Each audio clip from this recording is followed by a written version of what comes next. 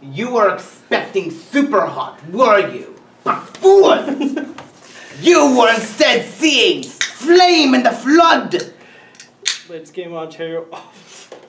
Let's Game Ontario 182.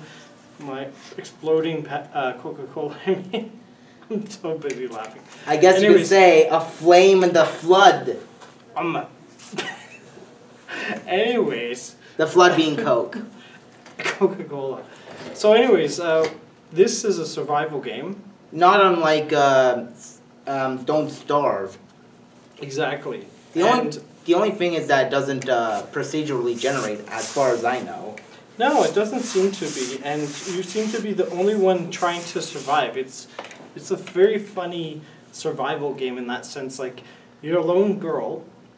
With a dog. Yeah, with a dog that could be a Dalmatian or beagle or something. Yeah, depending on what gender you pick. You're going from island to island, collecting stuff, scavenging stuff. Picking up supplies, making sure you survive the flood and all that. Yeah, I guess there's like a flood or something coming because definitely, there's something coming in the game because in the intro, she's running away from, I don't know what. Something. Yeah, it's not really explained. It could just be symbolic, she's running away from the flood. Yeah. But I assume this is supposed to be like in some area where, that's an issue. Yeah. Like maybe Louisiana. That's what that's the feels I've got on this one. Yeah. But it's weird because even though she seems to find it urgent, I found this game, it didn't feel like super urgent to get through it. Yeah, it feels like, a little bit of a... Like the graphics are amazing.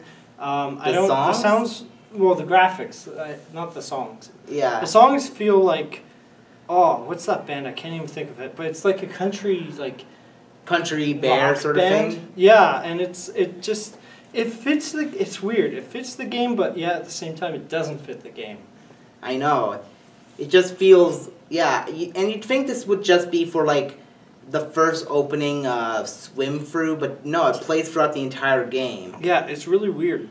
It's like we licensed this music from someone, so everyone's gonna have to listen to this. I don't think it's even a licensed song. I think it's I think it's like someone their friend played a song and they requested this song to be in the game. All the time. Even when you're rafting. Even when you're fighting a boar or getting killed by a boar. When the boar is breaking your bones. Yeah. That's what happened to you. A boar broke three of my legs. 3 of my legs. 3 of your legs. Bones. And my character was crawling and dying. And then you keep hearing the country bears. The goddamn country bears. They're everywhere. But then, again, this game looks amazing. When it shifts from daytime and the sunlight to a dark and stormy night, which I believe is which also looks amazing. Yeah. But the game itself, the essence of the game, I'm not feeling it. I'm not feeling that this, I'm not feeling the urgency. It feels like I'm clicking around. It feels like an adventure game without any plot. Yeah. That's what it feels like to me. I mean, there is a vague plot. There's this girl and she wants to swim the Oregon Trail via... I don't even know if it's the Oregon Trail, but she's just swimming in. Apparently our high score depends on how far we travel and how long we live. Yeah.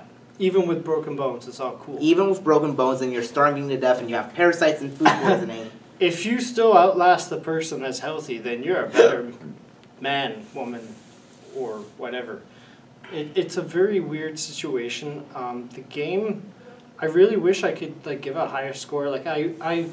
I didn't want to believe it because I saw the reviews for this game, I remember, and then I saw it was it used to be I think $20, and I saw it for maybe $4 on sale, but they only had a limited number of keys.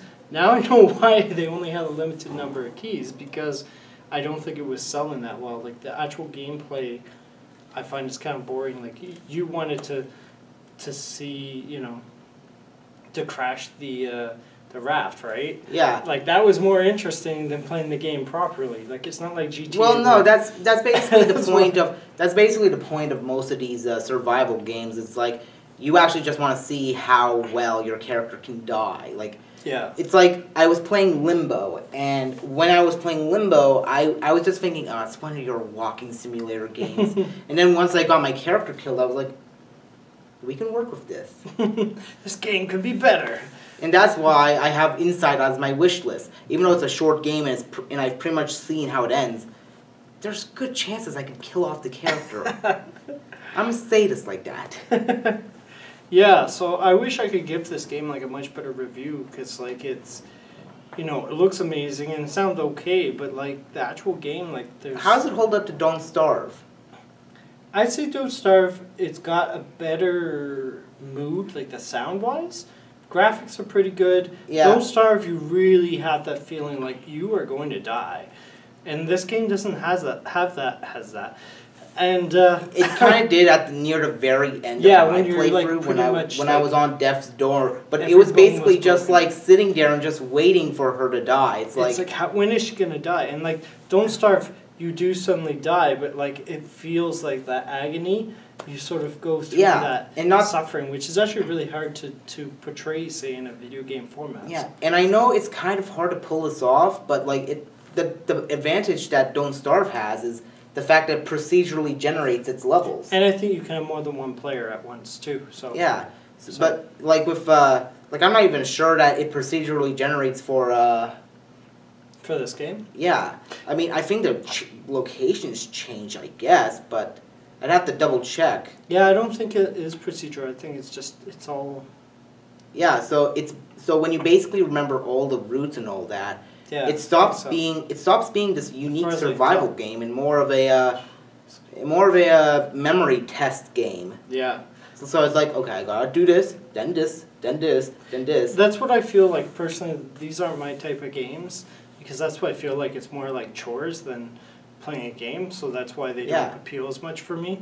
The difference with there's less fantasy. It's more like too close to real life. Yeah. If I ran out of food at home or something, I guess. Exactly. No. I guess and I guess it's a sort of hit or miss. I mean, if you play like one survival game, chances are you'll either have played them all or that one game would be so good that playing anything else just fails to compare. Yeah, that's the thing. I think everyone compares this whole genre to like Left 4 Dead.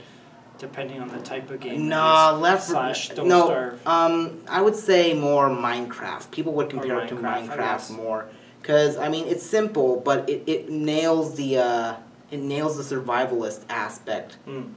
If you're playing survival mode, if you're playing like stuff like Hunger Games mode or Left 4 Dead is more of a player versus AI sort of game, like a player versus environment. Mm. That's its own genre in of itself. Yeah, so I can't recommend this one. I had higher hopes, and I was hoping it'd get even better once I play it more. Okay, some people say it's roguelike, so there is a good chance. So I apologize for giving it at least that benefit of the doubt with... All right, well, we should probably wrap it up. Yeah, so I'd say check it out if it's on sale. It's currently on sale right now, say 50% on it. But I mean, like, if you enjoy Don't Starve and you want a change of pace, like, I will give it this. This game is basically a combination of Don't Starve and Sunless Sea. It takes Sunless Sea's naval exploration with Don't Starve survivalist aspects. Yeah. So if you enjoyed those two games, by all means, give this a shot. Yeah. But don't prepare to be blown away for anything except the excellent graphics. Yeah. Yeah, exactly. The graphics lure you in, and it's unfortunately the game. It's just I don't find it particularly fun to play. So that's me personally. So yeah. So anyways, let's wrap that up. So definitely check it out if you are a big survivalist fan, because I think this could be a good game in your collection. Jim might not agree, but yeah, I just didn't see it looks great, but it just doesn't play properly. Yeah. So anyways, let's wrap it up. Adios, amigos. Gaming, guys. Yeah. Take care.